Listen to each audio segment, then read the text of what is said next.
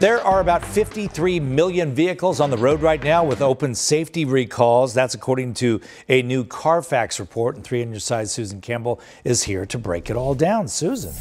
Yeah, that's a huge number, but there's some good news here. That number is actually down about 5% compared to last year. According to Carfax, here in Arizona, there are about 1.3 million vehicles on the road with open recalls. 1 million of those are in the Phoenix area, which ranks as number 9 in the nation for the most open recalls. Carfax says free online search tools have helped consumers find out if there are any open recalls that need to be fixed. The company says some states are also helping to get the word out when owners register their vehicles. In fact, a bill called the Parts Act was just introduced in Congress that would give states grant money to help notify vehicle owners about recalls when the car is being registered.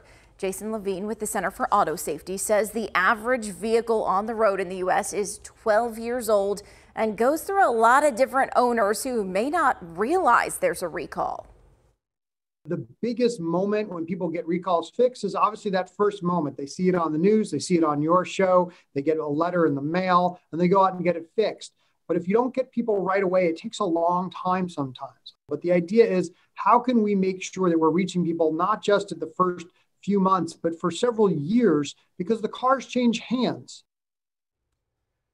We reached out to the MVD. A spokesperson tells me the agency doesn't comment on pending legislation, but said its website does help drivers find information about open recalls. Scott, right now on our website, azfamily.com, we have a link where you can search your VIN number to see if you have any open recalls you need to get fixed. All right, Susan, thanks for the tip.